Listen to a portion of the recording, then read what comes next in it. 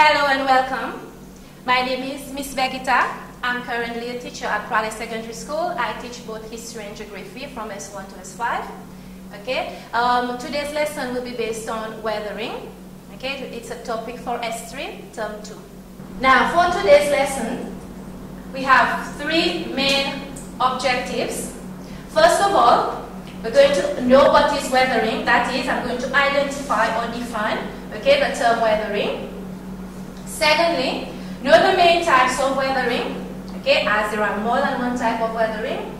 And then lastly, explain the processes of the different types of weathering and their resultant landform. Okay, so for today's lesson, first of all, define the term weathering, know the main type of weathering, their processes, and then the landforms which are formed as a result of the processes. Alright? Okay, so what is weathering? Now, most of the time when we teach the topic weathering, students here get confused between weather and weathering. Okay? So, just to be clear, weather is the state of the atmosphere for a short period of time.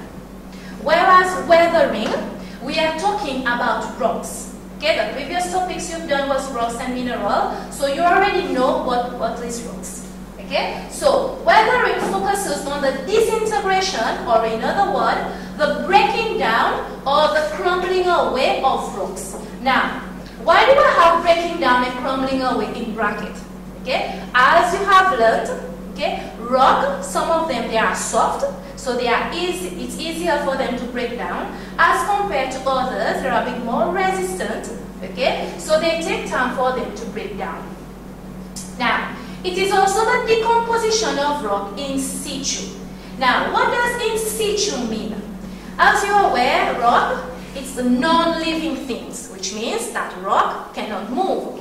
So for rocks to weather, the rock remains in its permanent location or site. Okay, it's just the agent of weathering that acts upon the rock. Alright? So how does the rock weather?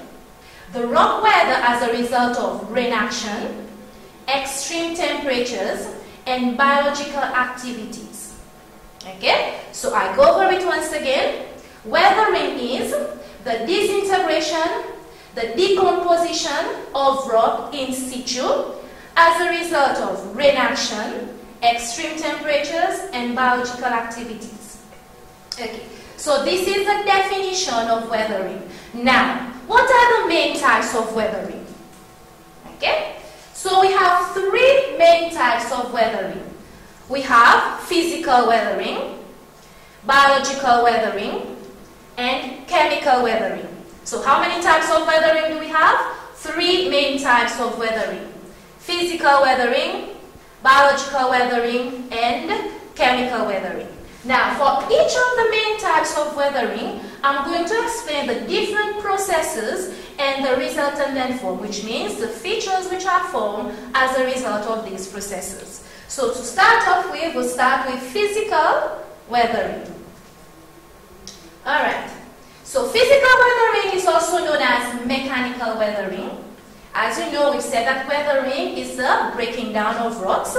Now, in the case of physical weathering, this type of weathering occurs, okay, without changing the chemical composition of the rock. Now, remember in S2, when you learn about rocks and mineral, okay, the teacher must have told you that rocks is formed as a result of the combination of different minerals such as mica, feldspar, and quartz. Okay, and quartz. Now, this makes up the chemical composition of the rock. But when we talk about physical weathering, it does not affect the chemical composition of the rock. It only affects the physical structure of the rock, which means that the rock breaks up in different pieces, but it does not touch the chemical composition of the rock. So, an example, if let's say granite is being weathered physically, granite will remain granite, it will not change into something else. Now, where does physical weathering occur? It occurs mostly areas whereby the rocks are bare, devoid of vegetation cover, and exposed to extreme temperatures, which means that the rock they are exposed directly to extreme temperature. When I say extreme temperature, it can be very hot areas or in areas which are very cold. Okay? So, now let's look at the different processes under physical weathering. Now, under physical weathering, there are 4 main processes. There is granular disintegration, block disintegration, exfoliation, and freeze-thaw. But for today's lesson, we are going to focus on the 2 main processes, which are exfoliation and freeze-thaw process. Okay? So now, exfoliation. Another word for exfoliation is onion skin weathering.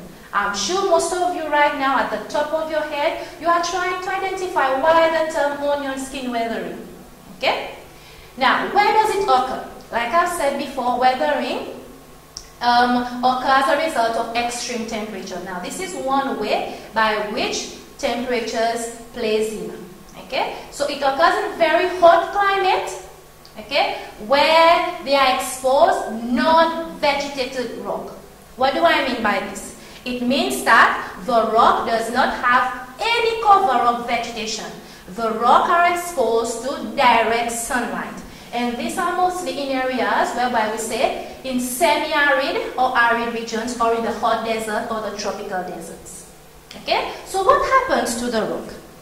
Now, as you know, in the tropical desert, we have little or no evaporation at all. Okay, what does that mean? It means that because there is no evaporation, we won't have the process of condensation forming clouds.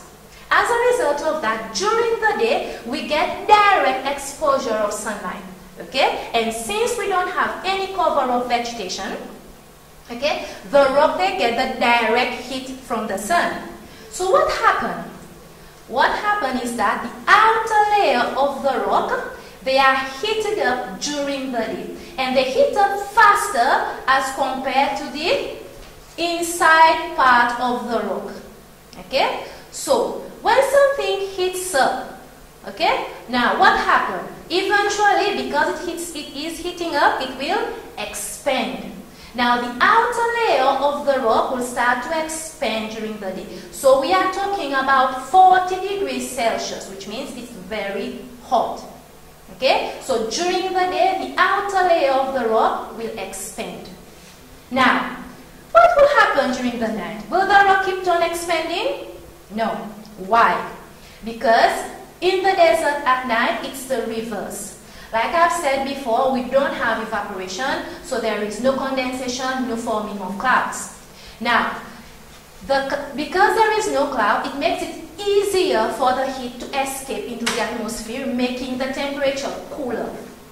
Okay, so the clouds usually they act as like a blanketing effect, preventing the heat from escaping. But in the desert, since we don't have this, the heat escapes rapidly. So which means that there won't be any expansion during the day. The rock will now contract. Okay, the rock will now return to its normal size. Okay, now this process is continuous, which means it keeps on repeating. The next day, the same thing will happen to the rock. The rock will expand once again. The outer layer of the rock will expand once again. At night, the rock will contract once again. Now, what do you think will happen? Because this process is continuous, this will cause stress on the outer layer of the rock. Okay, it's not only human that is stressed up, it's the rock as well. So this will cause stress on the outer layer of the rock, causing it to weaken. Eventually, the rock will break into smaller pieces. Okay, so we go over it once again. Expansion of the outer layer of the rock during the day. Okay, contraction of the rock at night because of cooler temperature.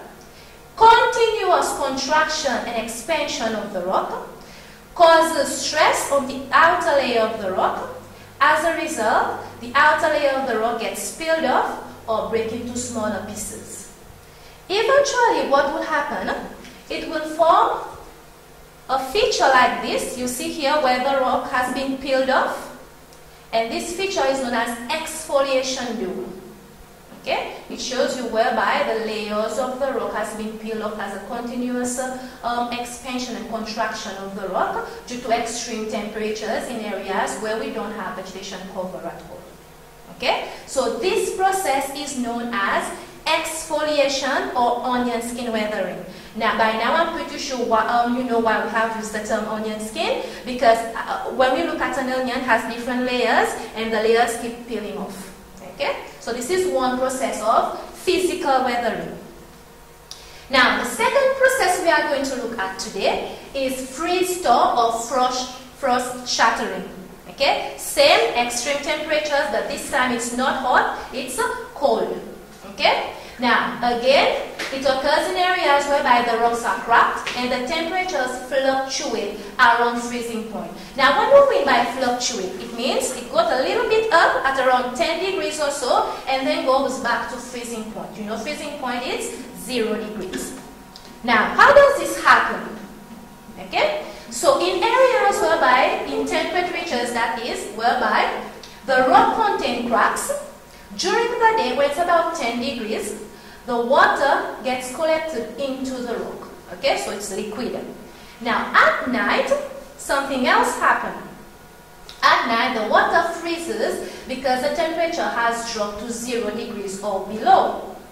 Okay, so when the temperature drops, the water is now frozen. And of course, the volume which was being occupied before by the water, okay, cannot be the same because now liquid has been turned into solid, so therefore it needs more space. Okay, now as a result of that, the frozen ice, okay, they expand, okay, or they exert pressure on the rocks, causing the cracks to widen. Eventually, what will happen, because this process is continuous, it will cause the rock to split and break into smaller pieces. Alright? So this is the second process. Now, this happens at the top of the mountain.